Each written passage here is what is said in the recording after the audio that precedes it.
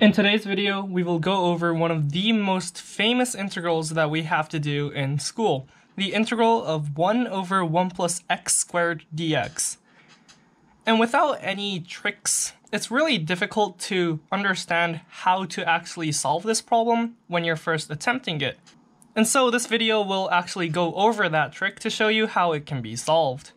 And the solution to this is actually very simple. We just have to use one substitution. Let's start by writing the integral on the right side of the board so we can use it. And for a substitution, we're going to use x equals tangent theta.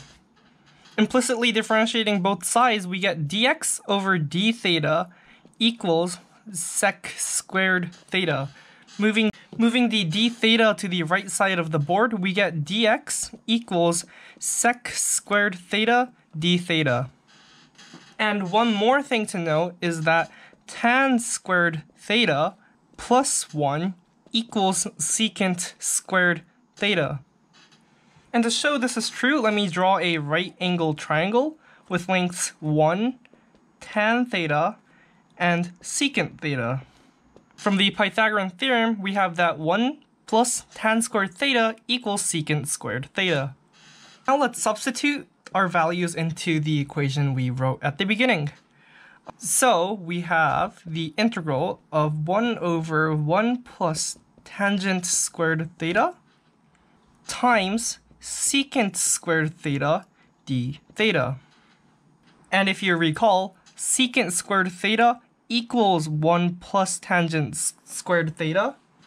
So we can cancel the numerator and denominator, ending up with the integral of d theta, which is a very, very simple integral that simply equals theta plus c.